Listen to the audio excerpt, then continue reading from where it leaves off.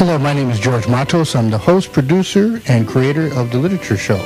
And here is my co-host, Mr. Trevor Duberry. Hi, my name is Trevor Duberry. I'm the co-host of The Literature Show, and we're here with Julie Swayze, and she will tell us about her store in Los Angeles. Hi, I own Metropolis Books with my husband, Stephen Bowie. It's located at 440 South Main Street between 4th and 5th, and we are a general bookstore with lots of fiction, classics, and all the bestsellers. Excellent. We're very glad and overjoyed to be here because our thing is books, so we'd like to ask you a few questions if you don't mind. So tell us a little bit about your store.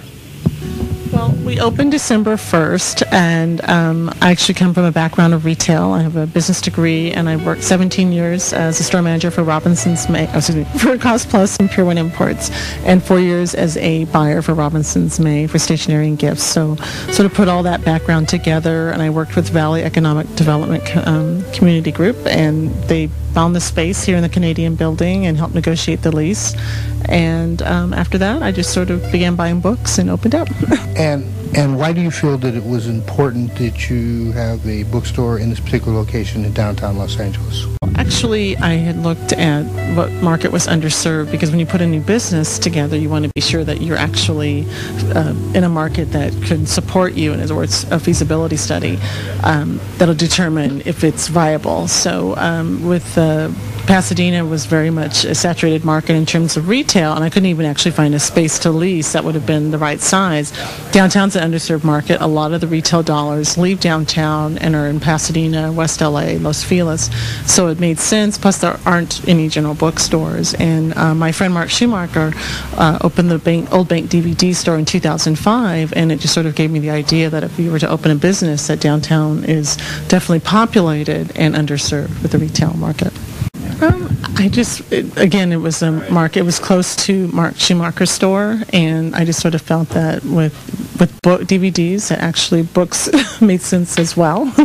So it just seemed like, since the historic core was available, I did look at some areas that were a little bit further east and west of here, and they just seemed to be where there wasn't a lot of activity, where Main Street seemed to be sort of starting that sort of renaissance, more so as a street, and some of the other stores where it was just seemed like there was lofts but not really a lot of retail. And I definitely wanted to put a bookstore by residents and not have them sort of have to hike to come get me, but kind of be in the center of where they were, so sort of the center of where all the lofts are being built. I see over here in this section, over to my left, that you have a lot of books in relationship to the early history of the downtown area. Mm-hmm. Maybe we can take a look at those. Okay. This is one of our more popular areas. It's the historic books that are on historic Los Angeles, historic core. You actually can even see in this book the Canadian building which we're standing in. That was built in 1909, and the photos are actually from 1911. And other books are Art Deco, Boyle Heights, Olvera Street, the Pacific Electric red cars, and Chester Place. And people just love these books because they basically just go back into the history of Los Angeles, and they can see the buildings that they live in. Tell us about the people who wrote these books. Are these individuals historians? Are they local residents? All of the people that wrote these books, and actually they'll be in March to sign these books. 8 of the authors are local historians. They all live within the historic core in the area and have done extensive research and archives, and the people who just have a passion for the past of Los Angeles past. Julie, I realize that there is a diversity of books here as I look around. You have Paulo Coelho. I've read that book.